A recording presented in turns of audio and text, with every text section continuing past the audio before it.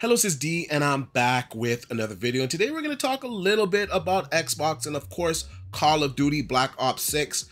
We're going to talk about the PlayStation 5 Pro and how many games will have PlayStation 5 Pro modes at its launch. Also, we're going to talk about the difference between machine learning that is on the PlayStation 5 Pro and what machine learning capabilities the Xbox Series X has. Now, first, let's just start off with Activision. Now, Activision says Call of Duty Black Ops 6 set a new day one opening weekend record, making it the biggest Call of Duty 3-day opening weekend ever.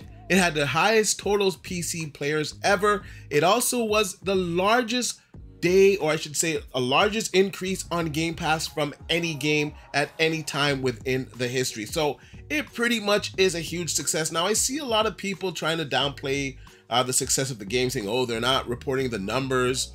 And like I always say, a good game is a good game. Don't criticize it because it's not on your preferred platform. Now, in the case of Black Ops 6, it is on everybody's preferred platform, but Xbox owns it. So, of course, you got some people that want to dog the game. But overall, the game is really good. It's getting good reception. I like the game, and it's breaking records. So it's an overall success. And as expected, it is boosting Game Pass numbers. Now, if Microsoft can continue this trend with Stalker 2, with Indiana Jones and the Great Circle, with Flight Simulator 2024, I think Game Pass is going to see its biggest sustained subscription count in the history of the service. And I think that's good overall for the service. I'm a big fan of Game Pass. Although I'm not playing a lot of the games on the Xbox console, I'm still playing these games on my PC, and Xbox Game Pass is by far the best value in gaming. Now let's move on a little bit to the Xbox Series S. Now Austin Evans, he tore the system down and he found that they actually did switch to a smaller node for the Xbox Series S. Now the surprising part is the performance. 16 grams. So they took a somewhat substantial amount of weight out of it, and this part is missing. If you took this part and weighted it as well, it would be an even bigger difference. What you're looking at here is a smaller heatsink that will have less thermal mass. Even though the noise was actually kind of similar, is about a 2 dB difference, actually in favor of the new model. But the new Xbox Series S ran a full 5 degrees warmer on the exhaust. But a 5-degree difference is not insubstantial. So basically, you've got the same amount of heat being exhausted out that needs to be sort of dissipated. The console itself is running warmer. Now, mind you, that's not like an insanely hot sort of temperature, but you put a Series S in a little like TV cabinet or something where it doesn't have great airflow. We tested in like open air where the fan was actually slightly quieter. But I guarantee you, you put the new Series S in a confined space, you give it a couple years of dust buildup and whatnot, that fan will have to start cranking up much higher. Okay. Yeah. New Xbox Series S is worse. What? Yeah, buddy. Now that's actually pretty crazy that the new Series S is actually worse than the previous one, that it is actually not getting rid of the heat as well, or it's getting rid of more heat, so it's actually getting hotter than the previous Series S. Now I'm gonna have to look more into this and watch it all in its entirety, but I gotta say that's not a good look for the Series S, and I'm just really disappointed with Microsoft's so-called mid-gen refresh. The Series S, you know, you would expect them to at least make it run more efficiently so that it would just be a cooler running system. It's already pretty small, so I don't know, that's what I was expecting. Now the Series X, you know my thoughts on that. I wish that they came out with a mid-generation refresh that was more powerful, that would match the PlayStation 5 Pro, and that's not happening. In fact, the Series S, it is a smaller node. It is running more efficiently, unlike the Series S, but you're not getting more performance on it. So you'll probably save a little bit on your energy bill. Maybe you'll save $10 for the entire year, which is something. But as far as your games performing better on the new mid-generation refresh Xbox Series X, it's just not gonna happen. And that 2 terabyte model that they have, it's just a really poor value, especially when you put it right beside the PlayStation 5 Pro.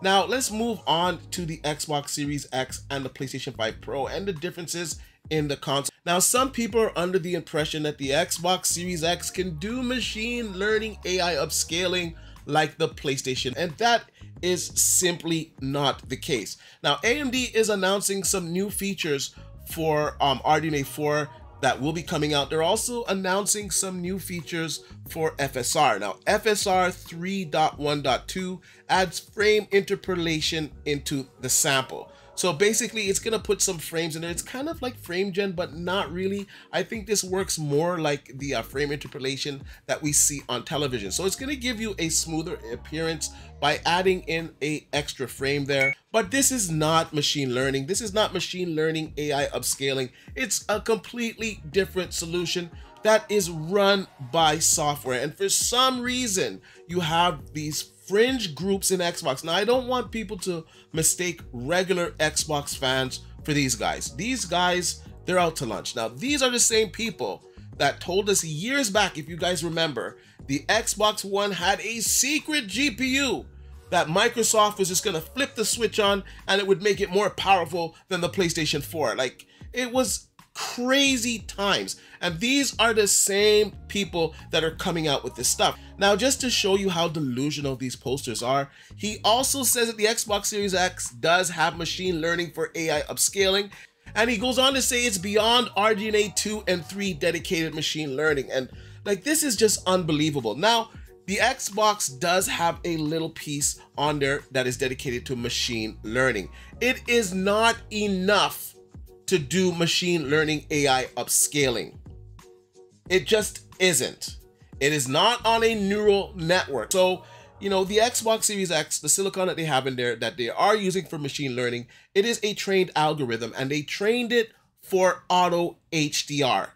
So it does the auto HDR on the Xbox Series console. And I will say it's pretty fantastic. Auto HDR, it works well. Of course, I would prefer natural HDR, but in games that don't offer it, it is a good option, and options are always a great thing. This is not anywhere near the same capabilities or performance of the PlayStation 5 Pro. So let's just kind of go through the thread here. And usually I don't do this, but I just want to thrash these guys because they're so out to lunch. Now, I wrote, still waiting for the secret GPU to unlock on the Xbox One. These guys are crazy. Series X does not have machine learning accelerated hardware for AI upscaling. The machine learning it has is small and only used for auto HDR. If it could do machine learning AI upscaling, a sane person would think 4 years into the gen, they would. And it just doesn't make sense. If Microsoft had this advantage, if they were able to do this, they would be doing this. We are 4 years into the gen and some PlayStation 5 games are outperforming the Xbox Series X.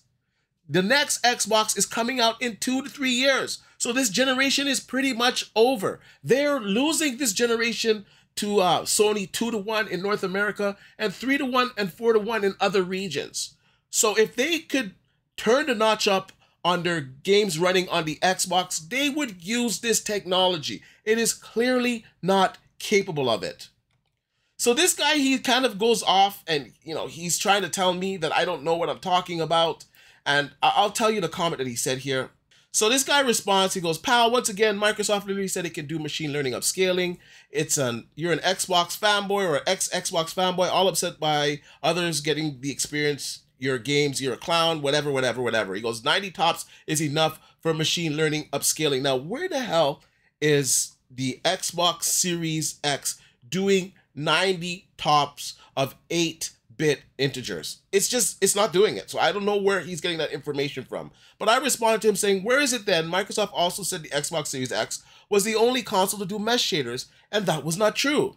And he goes, where is it? I don't know, pal. And I say DLSS was out way before consoles. Stop about the saying that there was no need for it on consoles till now. It clearly can't do machine learning AI upscaling. If they could, they would have done it. If we're talking about Microsoft here, they are a software giant. If they were capable of the same thing, they would have used it. Instead, they're using it for auto HDR. And he goes on to say, why do you bring DLSS into this? This is deep learning, a different model to what PSSR or FSR4 will use. And DLSS is a NVIDIA-only technology. Why the heck are you talking about it? And no, they won't make an AI upscaler unless needed, which now it is. So anyone that knows anything about DLSS and machine learning AI, you would know right here that this guy doesn't know what he's talking about. Deep learning is advanced machine learning. It's on a neural network that is trained to get better over time. There is a difference. Now, machine learning can also be used as an algorithm like Microsoft is doing for their auto HDR. They are two separate things, so he doesn't even have the basic knowledge of the technology, yet he's trying to argue with me that the Xbox Series X has the same capabilities as the PlayStation 5 Pro's PSSR. Now, I tweeted this out as well, and you can see here on the screen, it says deep learning is a field of artificial intelligence that uses neural networks to teach computers to process data in a way that mimics the human brain. Deep learning neural networks or artificial neural networks are made up of many layers of interconnected nodes or artificial neurons that work together to solve complex problems. And this is the difference between PSSR and FSR and the stuff that is on the Xbox console. But he did respond, and he goes on to say, again, for the 80th time, anything that can do machine learning can do machine learning upscaling. And that is categorically false. They don't have the same performance. They don't have the same compute performance. They don't have the same dedicated hardware to do this. I don't understand why some of the fringe, and I really want to clarify that this is a fringe group of Xbox gamers, believe this nonsense. It is not as capable as the PlayStation 5 Pro. And how could it be? The PlayStation 5 Pro is coming out in 6 days. It's a much newer system. It has much newer hardware and software and techniques within it. Now, I really love Kay the Barbarian's response here. He says that's factually untrue. TOPS are the measurement of machine learning or AI calculations a device can do. A lower number of TOPS means that machine learning could be limited, leading to things like AI upscaling games being an impossibility. Xbox only has 9 TOPS, while the Pro has 30 TOPS. So this is just crazy here. And if you look here, you can see this is from Microsoft's own documents. The Xbox Series X is capable of 9 TOPS of 8-bit integer operations and 97 TOPS of 4-bit. Nobody is using 4 bits, okay? 8 bits is what we calculate the current rate of TOPS for AI. In comparison, the PlayStation 5 Pro has 300 TOPS of 8-bit integers for AI upscaling. That is not even close. The Xbox Series X cannot do machine learning AI upscaling. It does not have the capabilities. It does not have the compute power. It does not have the hardware. End of story, period. Close the door on it. You guys need to stop with all of this stuff. Now, I'm really excited for the PlayStation 5 Pro. We have like 6 days left. Depending when you're watching this video, maybe 5 days left. It's right around the corner. Of course, I'm going to have it on the channel. We have over 88 games that have now been confirmed to be PlayStation 5 Pro enhanced. I'll go through the list here, like Alan Wake, Apex Legends, Dragon's Dogma 2, Diablo, and The Vessel of Hatred, which is an Xbox title. It will look and run better on the PlayStation 5 Pro. EA Sports FC 25, Madden 25, F1 24, Final Fantasy Rebirth, Helldivers 2, Gran Turismo, God of War Ragnarok, Horizon Forbidden West, Horizon Zero Dawn Remastered, which just came out. You're going to see VR games such as Kayak VR Mirage, Lies of P, Spider-Man 2, Miles Morales, Spider-Man Remastered, Wolverine when it comes out.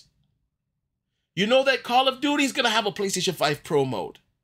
So everything is going to look and run better on the PlayStation 5 Pro. I'm so excited that we're almost at its release date and we're all going to finally get to enjoy it. We're going to be seeing lots of comparisons on channels. I'm seeing some unboxings. I've seen a couple of unboxing videos already ahead of the embargo. And I will say a little bit of a spoiler here.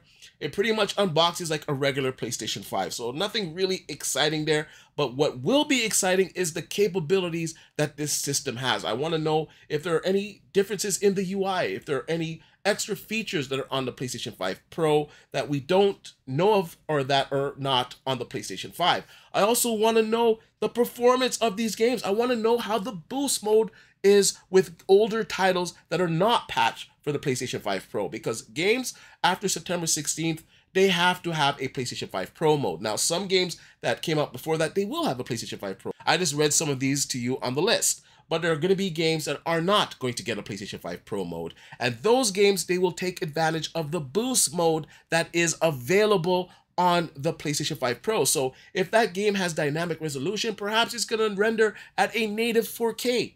If the frame rate is open, who knows, some of these games might be reaching 90, 120 FPS. It's a real exciting time if you're a gamer, especially if you're a PlayStation gamer and you're switching over to the PlayStation 5 Pro and you want to see how these games perform on your system. It's got to be a fantastic time to be a gamer, and I'm really excited for it. Like I said, I'm going to have this stuff on the channel. I'll be doing a day one stream. I'll have the comparisons up, and I'm sure by then you're going to be seeing lots of comparisons from different outlets. Digital Foundry is going to be comparing these games against the PlayStation 5, against the Xbox Series X, and all these guys out there that are coping, thinking that the Xbox Series X is at the same level as the PlayStation 5 Pro are going to be in for a rude awakening. Now, for you guys out there that are upset with me because I'm talking so much about the PlayStation 5 Pro, it's because I'm excited. I'm genuine. I'm not a fake person.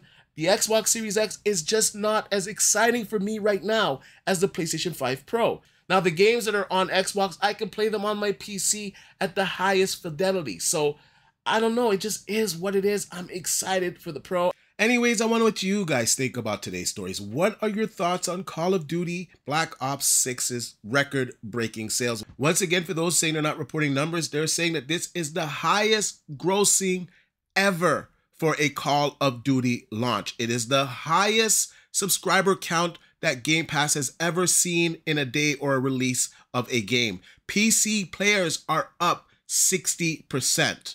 So the game is doing crazy. Every metric it is breaking. So it is a success. So let's just get over it. Also, I want to know what your thoughts are on the PlayStation 5 Pro's capabilities.